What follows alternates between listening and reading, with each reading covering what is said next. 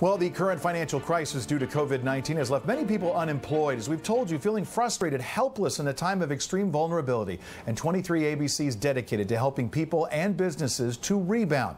So if you're looking for a challenge, a place to, well, be all that you can be and then some, the Army is hiring. We do more before 9 a.m.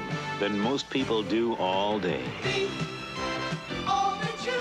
Hey, First Sergeant. And today's Army is offering much more than that. In fact, 150 different career opportunities. So the Army is completely self-sufficient. We literally have a job for almost anything you can think of. Next week, the U.S. Army is hosting the first nationwide virtual hiring campaign with hopes of recruiting 10,000 new soldiers. So every single soldier is going to become a recruiter for those 3 days. They're going to tell their stories on social media.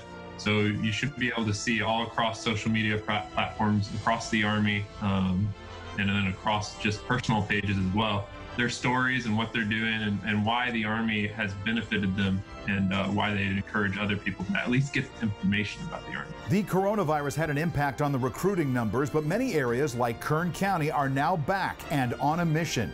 So far this year in Bakersfield, Captain Corey Langhammer says 250 local men and women have enlisted.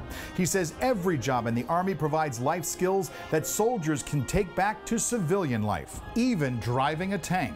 There's a lot of critical thinking. You need to be able to think on your feet, lead others, care for others. So it's a great leadership opportunity is what you have to think about sometimes too. He says there's almost nothing the Army can't do. Well, almost. When you have visited these schools and they have thrown out job descriptions or job titles and you've said, yes, we have that, have you ever been stumped?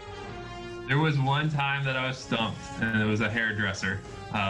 We're pretty good at buzzing your hair down, but we're not so good at dressing it up. So this is not your typical job fair. Captain Langhammer says it all starts with one recruit, building from there, a career hiding in plain sight, although they do wear camouflage. Now, the Army National Hiring Days runs from next Tuesday, June 30th to Thursday, July 2nd. Their goal, as you heard, is 10,000 new recruits from traditional infantry roles to high-tech jobs that even includes training, education, family support. They're even talking retirement plans. Head to goarmy.com/hiring days where you can connect with a local recruiter to see if you qualify. Danielle?